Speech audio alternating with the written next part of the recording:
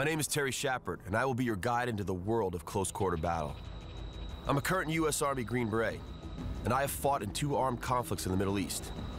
Initially, I was trained to fight in the European theater to protect the U.S. and its Western allies from the Soviet Union during the heart of a Cold War. As a Green Beret, I had to learn an Eastern Bloc language and be prepared to infiltrate behind enemy lines, to link up with, train, and fight alongside partisans to defeat the Red Army in their very own backyard. In other words, I had to be really good at guerrilla warfare.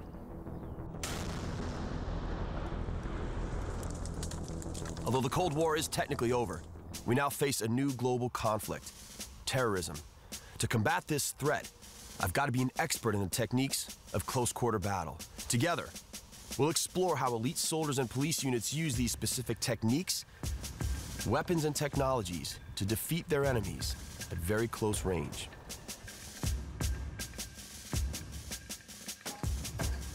The term close-quarter battle is used to describe scenarios that police and military face in both urban and rural environments. Although the origin of close-quarter battle goes back to sword fighting and hand-to-hand combat, today it's used primarily to describe the techniques when small teams are confronting an enemy inside a building or within a compound. Stairwells, hallways, and rooms always pose dangerous and unknown variables.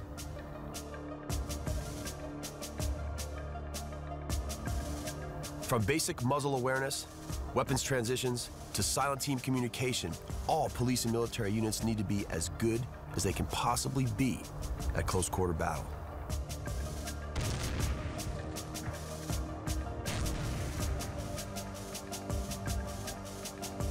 In today's episode, we'll take a closer look at improvised explosive devices, also known as IEDs. We will also take a look at how the BMP armored personnel carrier assists in close-quarter battles. And then we'll examine how it's vulnerable to attack by improvised explosive devices and rocket-propelled grenades.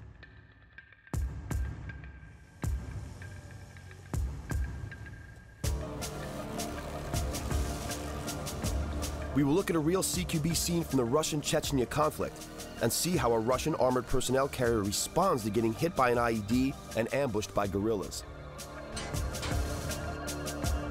Finally, I'll be looking at a Czech version of the classic AK-47 weapon system and shooting it on the range.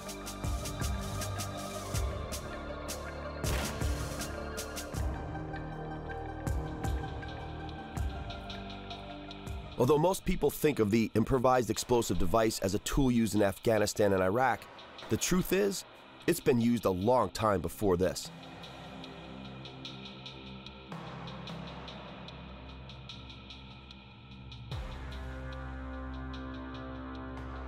After the Cold War ended, a lot of unexploded Soviet bombs and demolition equipment became available on the international black market. This material could easily be used by anybody who had a basic knowledge in engineering and explosives to be refashioned into a remote-controlled roadside bomb.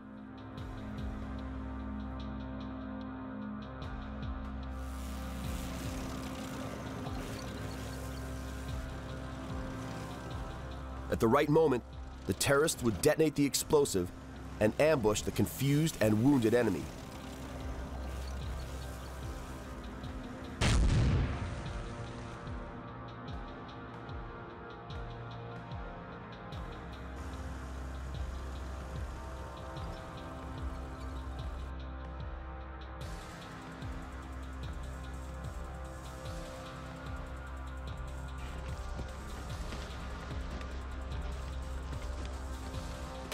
This type of an attack is a perfect example of how guerrilla forces also use the 3 rules of close-quarter battle: surprise, speed, and violence of action.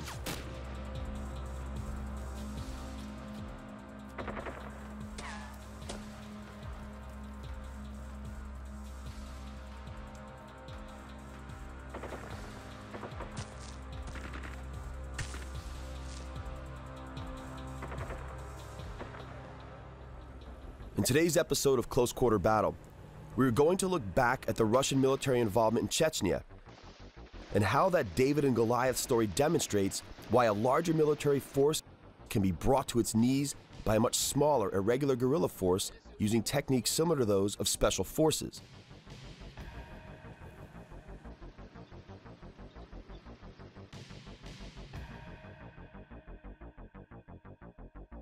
As the Cold War ended, Russia struggled to maintain control of some of its former Soviet Union territories. When Chechnya declared full independence from Moscow, Boris Yeltsin, then president of the Russian Federation, opposed this declaration, arguing that Chechnya had not been an independent entity within the former Soviet Union. The ensuing conflict was mainly between three groups: the Russian military, the ruling Chechen army, and the Chechnya resistance, which was mainly made up of Muslim Mujahideen forces, many of which were foreign fighters. In this conflict, the Chechnya resistance usually fought unconventionally by using IEDs and ambushing regular Russian units.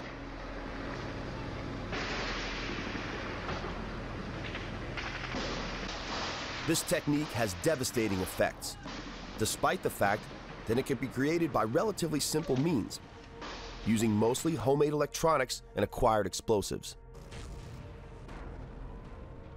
IEDs, improvised explosive devices. Such a simple acronym, but it can strike fear into the heart of any soldier. When I first came in the Army, we learned things like mine warfare and booby traps. And a booby trap could be something as simple as stretching a line across a trail attached to a grenade pin. And when you kick the line, the grenade pin pulls out, the grenade blows up. It could be a pit in the ground with some spikes in it that you fall into, may not kill you, but it can hurt you. Mines, anti-personnel, and anti-armor were something we learned how to emplace and then how to retrieve. IEDs kind of combine the technology and the mindset of both. The key to IEDs really are two things: knowledge of your enemy, who you're trying to kill, and knowledge of the terrain. The making of an IED can actually be a really simple process. It depends on what you've got and what you want to do. For example, an Iraqi insurgent gets a hold of several artillery shells. If he knows what he's doing, he can open them up and attach a detonator inside.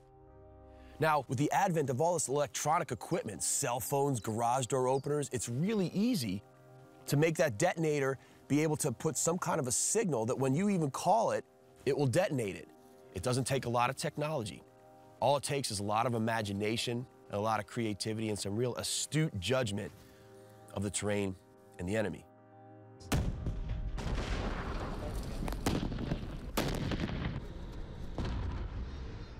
An IED is also referred to as a roadside bomb, and that's precisely how it's used. Typically, they explode to the side of or underneath the vehicle to cause the maximum amount of damage.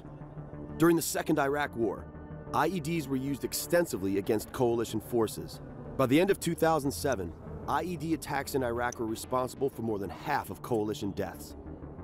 And with IED attacks increasing every year in Afghanistan, this method of attack has now become the most common against NATO forces. With a little bit of training, as much ordnance and explosives as he can scrounge up, and a knowledge of the terrain and the movement of his opponent, an insurgent can set up a really nasty surprise. Take this for example. Here we've got a tank round and a mortar round. With a little creativity, you're able to chain these together explosively. If you don't have these kind of rounds, even if you have raw explosives, you can do that as well. In this case, with these kind of rounds, you can use the terrain to aim them where you want them to go. And so imagine adding 3, 4, 5, 10 of these things and a vehicle's coming down the road. You can activate it remotely with some kind of electronic device, or there could be something like a pressure plate or some other way to set it off when the vehicle goes over. IEDs are, of course, physically destructive and they kill people and destroy equipment, but almost as importantly is their fear factor. Just knowing that this could be waiting for you around any corner at any time is going to really make you think about what you do.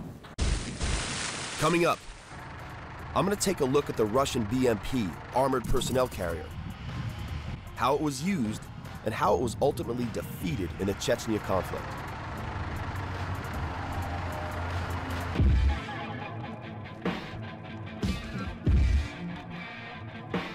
CQB, or close quarter battle, is the term used by elite military and police for the techniques used at close range scenarios, from built-up urban areas to more rural compounds. Today we're examining the Armored Personnel Carrier, and the IED, or improvised explosive device. The M1 Abrams tank is the U.S. military's primary battle tank. With its 120mm bore cannon and 50 caliber machine guns, the Abrams tank has been an essential part of supporting close-quarter battle operations.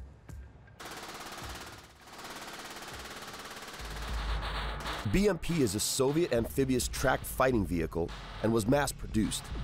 It combines the principles of an armored personnel carrier and a tank by adding the option of a light 73mm cannon and an anti-tank guided missile launching system.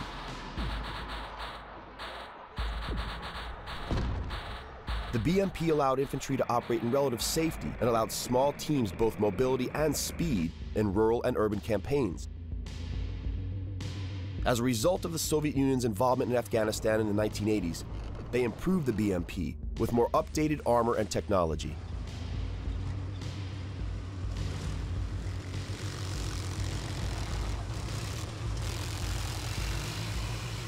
All right, so I am in a BMP-1, which is interesting for me because when I came in the Army in 1988, I spent a lot of time and energy figuring out how to defeat one of these things. When the Soviets came out with this in the 60s, this was a huge problem for NATO because they had nothing to really answer this with. It was capable of about 70 kilometers an hour. It was amphibious, so it could swim. It had a lot of different weapon systems. You could launch rockets. There was a heavy machine gun, several light machine guns, and the men inside could put their weapons outside of ports and basically effectively cover 360 degrees. It had a crew of 3 and was able to transport 8 guys to a fight and then support them. Now, over time, armored personnel carriers and that concept continue to develop and get better. We have some really good ones in the American military. The Bradley fighting vehicle and the Stryker come to mind. Bradley and Stryker fighting vehicles are combat vehicles which have additional fighting capacity in the form of heavier weapons or missile systems to both support and carry personnel into battle. Armored personnel carriers provide basic and off-road abilities and support to troops conducting close-quarter battle operations. Providing safety to troops inside, but equipped with heavy caliber machine guns, they protect troops entering and during operations. How do you defeat something like this? It's heavy, it's pretty fast, it's got a lot of weapon systems. How would you defeat it? One place it's vulnerable for sure is in the back. The troop doors are rather light, and there's gas tanks in there, so that's a great place to attack it. All right, I'm in the back of the BMP-1. This is where the infantry soldiers would actually load up. The crew of 3 is in the middle and in the front. 4 men on each side, full kit, all their weapons, all their gear. This is a really tight space, very uncomfortable place to be. It's really vulnerable to attack because the metal's a bit thinner, but more importantly, there's fuel in here, and you can see the fuel lines that run into the cabin. What they were often attacked with was this. Now, what you're looking at here is actually the rocket that the BMP would fire itself. But from here up, you've probably seen these in movies and in TV shows. This is what's fired from an RPG-7. What would take place is that the BMP would be stopped, either with an IED blast or a mine, and now it would be ambushed, either from the top, from the sides, or the back. You could even be really nasty and wait till the guys open the door and then just shoot an RPG right into the cabin. Let's have a look at the second way to attack a BMP. Here's what you don't do. You don't attack it from the front. If you look, it's in a wedge shape with very thick armor, so most weapon systems are gonna bounce right off of it. The best way to attack this vehicle is from underneath, either with a mine or an IED. You can pop through the skin under, or you could take off the tread, and now the BMP is not moving, and it can't do what it was designed to do, to move forward aggressively and quickly. You can now attack it from all sorts of different angles, and it's very demoralizing for the guys inside who may not even know what's going on. The principles of CQB are absolutely applied here. Surprise, speed, violence of action. Surprise. These guys are driving along on a road, and all of a sudden a mine goes off, and now they're not moving. Speed. Speed doesn't always have to do with increasing your speed. It can also mean taking away the speed of your enemy. The BMP is supposed to go forward. It's supposed to go fast. Now it can't. So you've surprised it, you've shut down its speed, now you apply the violence. Now you find the angles that are the best way to kill it. You get the guys in the back, and you overwhelm either the individual vehicle or the convoy. In combat, everything, offensive or defensive, can be defeated. You've just got to figure out how to do it. We will take a closer look at how a single improvised explosive device can cause an entire armored division to literally stop in its tracks. We go inside the head of an elite Russian unit as they hunt down a Chechnya resistance IED maker.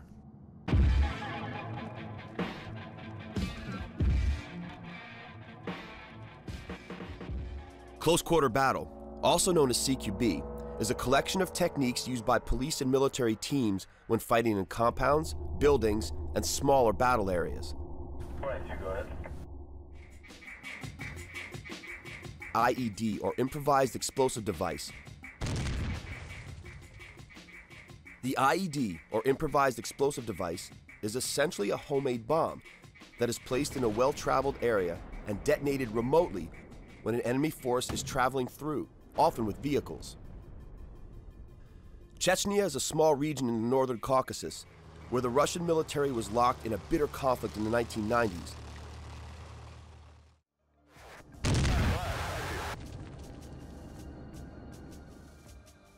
Although a large military has seemingly endless resources and technology at its disposal, they're also burdened by this infrastructure, and it can slow them down.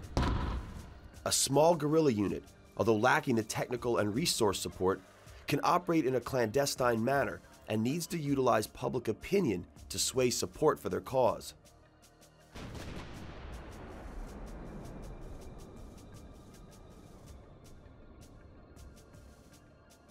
Looking back to the Crusades, the colonial battles in Africa, or even the American Indian Wars in North America, you can see many examples of guerrilla warfare where smaller groups could win battles against very large traditional colonial forces using techniques we would refer to now as terrorism. Terrorism is the organized, premeditated use of violence by non-state or state-sponsored groups against combatants or non-combatants in order to advance an ideological goal.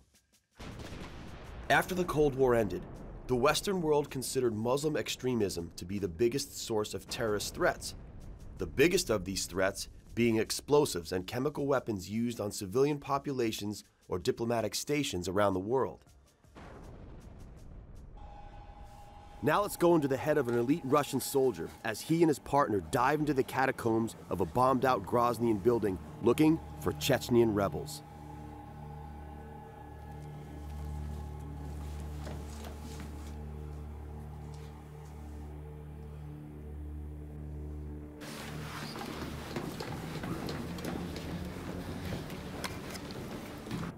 Because IEDs caused uncountable Russian casualties, tracking down and eliminating IED bomb makers was of utmost importance to the Russian military leaders during both Chechnyan wars.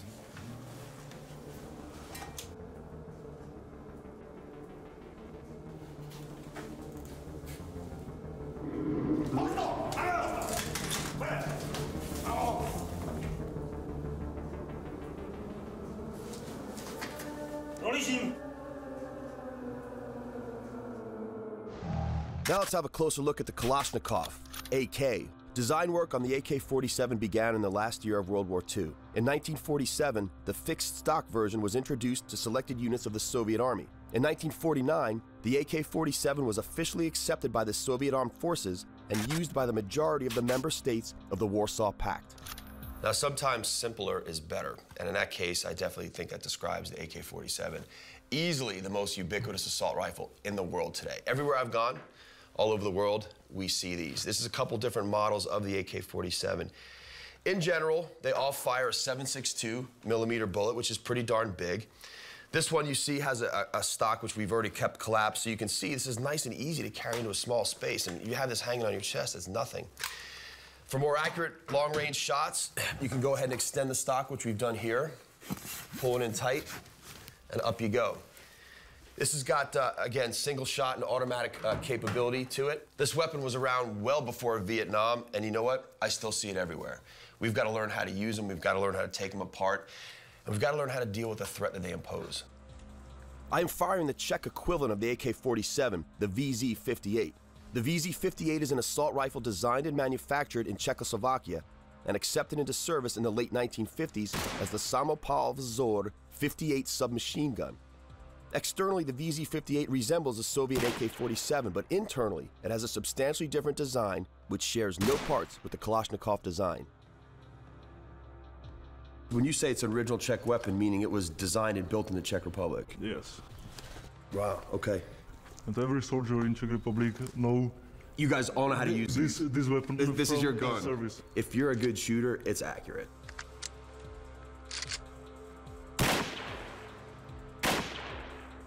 A bit of a heavier kick, maybe not as accurate as these because of the older technology with the barrel and the rifling and the ammo, but reliability is not a bad thing, especially in a, in an austere environment. So this will be fun to shoot. I have a feeling you're going to be a little bit better than me at this.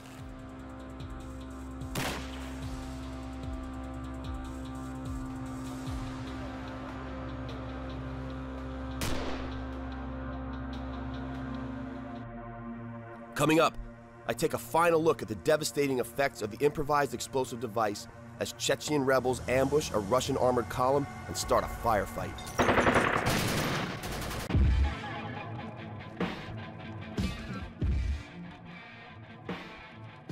Close quarter battle, or CQB, are the techniques used by international police and military when they are engaging an armed enemy in a small battle space or a building.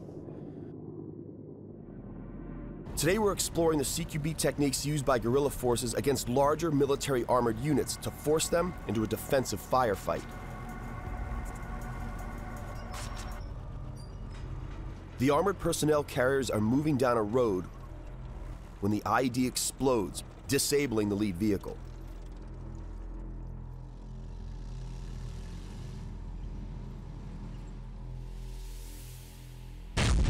As the Russian forces dismount and head toward a safe position, the rebels move into an ambush.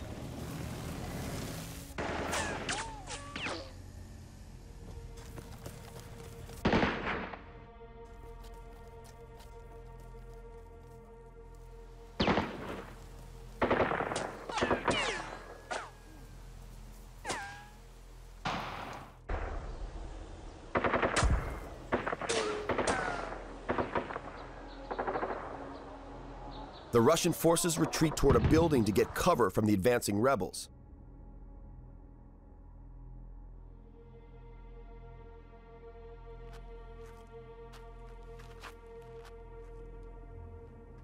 The rebels move into a firing position on the building.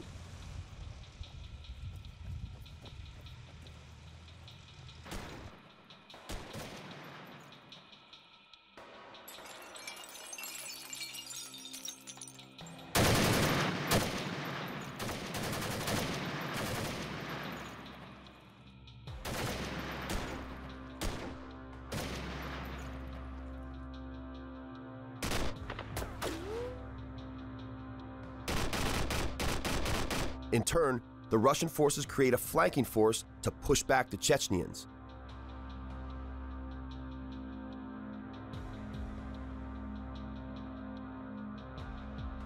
All three elements of CQB are literally being used by both sides in this IED attack and ambush. Surprise! The ambush of the rebels and the flanking maneuver of the Russians. Speed. Both the rebels and the Russians are moving fast but controlled, taking advantage of the moment of surprise. And violence of action. Both sides are using overwhelming fire to push the enemy into a defensive position.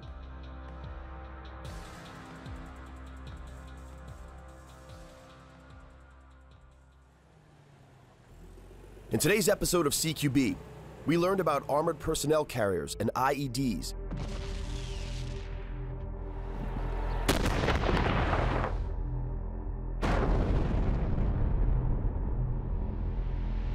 and that an armored personnel carrier is not always the safest place to be. We also looked at the AK-47 and its Czechoslovakian equivalent, and we examined how a small rebel guerrilla force can defeat a large military force through three essential elements of CQB: surprise, speed, and violence of action.